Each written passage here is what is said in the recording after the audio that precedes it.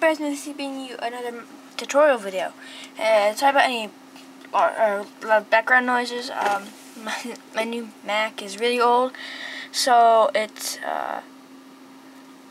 really noisy. So yes.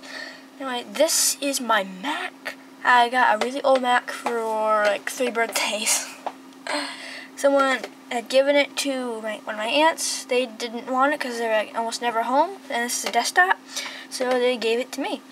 And I haven't found a software yet to record the screen, so for the moment I'm using my camera. Sorry about the little lines going down. But anyway, so as the title of this video stated, I am showing you how to change your this isn't part of the tutorial. How to change your short name. Sorry, I had a brain fart. And so how to change your short name, and yeah, so let's get started. First, we're going to open up Finder, and then you're going to go to okay, actually, we'll go to here first. Sorry. So anyway, when I first got it, the person who gave me I made the short name Maggie. So, and I didn't really want that because I don't want that my short name to be. So I had changed my name. Oops, sorry, I can't really see it. So I had changed my name. My short name is there, and as you can see, even if I click this little unlock icon over here and then type in my password,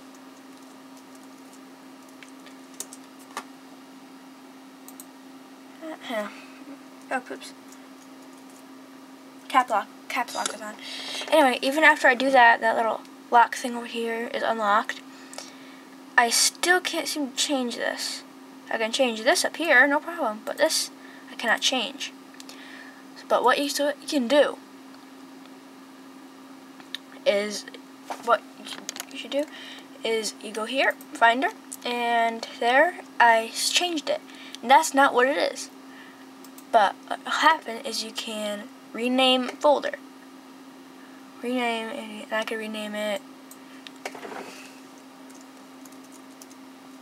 Yeah, I can rename it that, and then here.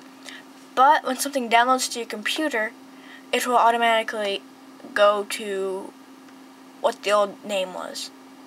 It'll say, like the little place where it will be stored. It'll say that your old short name, but it'll be stored under your new name. If you go to Macintosh HD, which is what mine is, but yours may or may not be different, I don't know. And you go to Users, and it'll see it be right there, Mineman393. So yes, and you can rename that whenever you want. So yeah, hope you guys enjoyed. Hope this was helpful to you. And just to prove this is a Mac, because I had changed my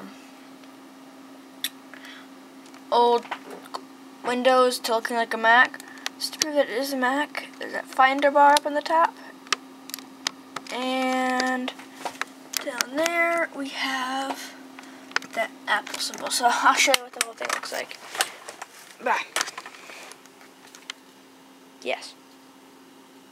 It's eMac, so the last update it said was a 2006 update. So yes, as much as you please come subscribe. Hope you guys found this helpful. Goodbye.